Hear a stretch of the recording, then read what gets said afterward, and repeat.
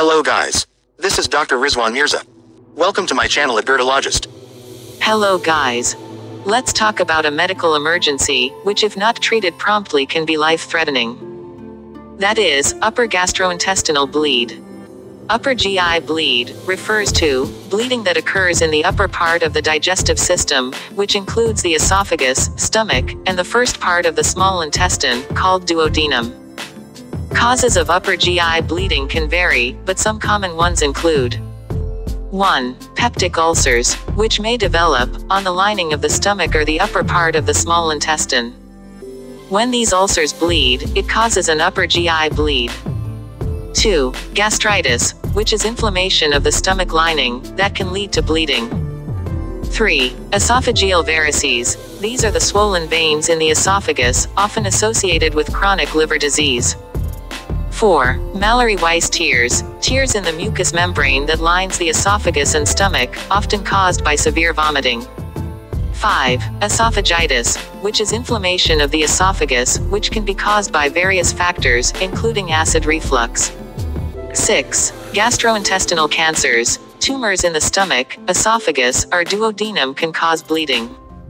Symptoms of an upper GI bleed may include 1. Vomiting blood. It can be bright red, or have a coffee ground appearance. 2. Dark, tarry stools called Melena, which indicate the presence of digested blood. 3. Weakness, and lethargy. 4. Lightheadedness, or fainting due to blood loss. Diagnosis of upper GI bleed typically involves endoscopy, in which a flexible tube with a camera is passed via mouth into the stomach to examine the digestive tract.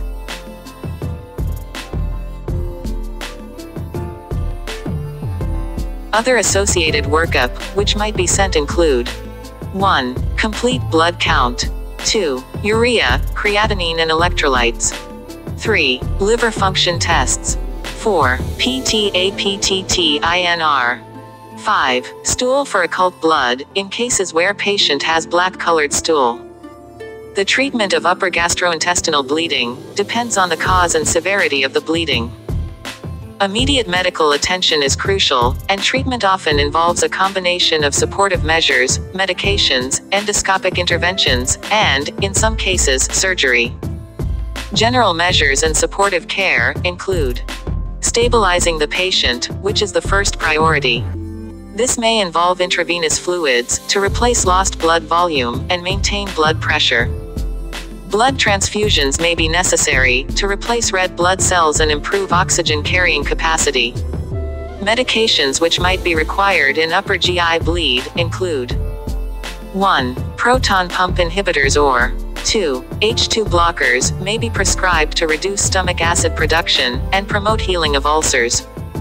3. In certain cases, antacids may be used. Endoscopic interventions. Endoscopy is a common diagnostic and therapeutic procedure for upper GI bleeding.